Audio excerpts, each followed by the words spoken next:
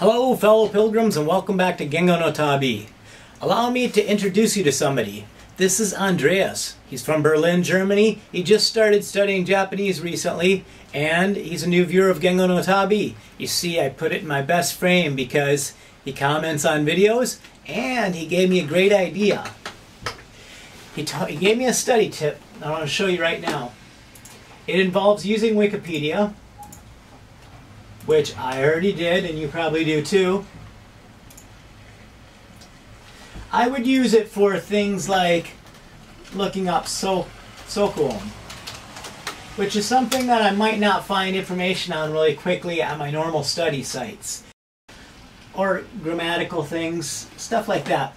But I never thought about using it in the way that he suggested, which is to find specific spellings or jargon for something that you're studying in Japanese. Let's look up electronics.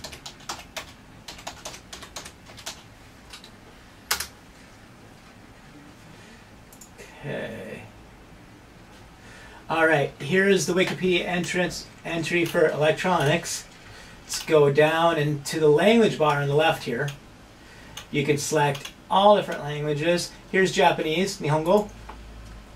Here is the Japanese page for electronics. So if I was going to write a paper on, or I was going to be speaking to some people regarding electronics, and I wanted to know the different jargon, how to say things in Japanese, then I could do this. Here I can click translate.